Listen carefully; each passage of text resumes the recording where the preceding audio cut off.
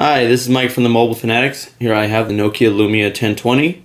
Finally got my hands on it. I got this from AT&T. It comes with the lanyard. It has a 41 megapixel camera, so that's no joke. They put the lanyard in there because they know you're going to be taking a lot of photos. As you can see, here's the camera area. Nice big protruding. It's not protruding as much as I expected. It's definitely shows people that you have a camera on your hands when you're taking photos. There you can see the mechanical shutter. I'm going to open it right now when I launch the camera. There you go. And then when you back out of the camera and lock the phone, it closes up again. It has a xenon flash, LED for the focus assist, for flashlight, for video. The LED light right there will go on. We'll take a look at the top of the phone. Here you have the audio port, and you have the SIM where the SIM card goes in here. The sides, you got your volume rocker, lock, camera button, and down on the bottom, let me rotate the phone. There's the micro USB port. It blends in really nicely with the phone. You got two speakers on the edges. Kind of hard to see them in this light. There we go. And then of course you have the big beautiful 4.5-inch display, AMOLED screen. Colors are very rich, saturated.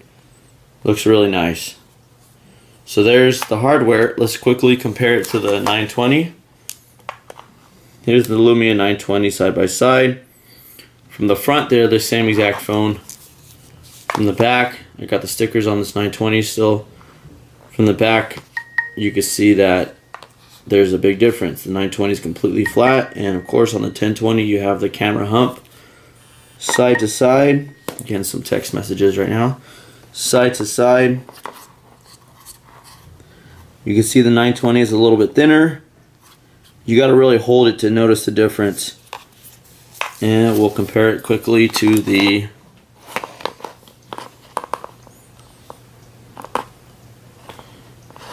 .808. Of course, the 808 also has a 41 megapixel camera with the camera hump on the back. Take a look at the camera hump between the two.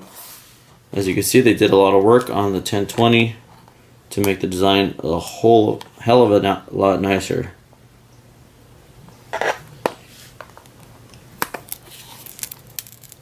Those are two phones side by side. You can see the 1020 is a lot bigger.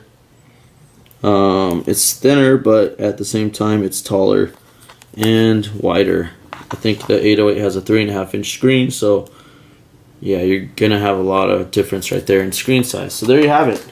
That's the hardware example of the Nokia Lumia 1020. Be sure to visit themobilefanatics.com for more information on this phone. Thanks for watching.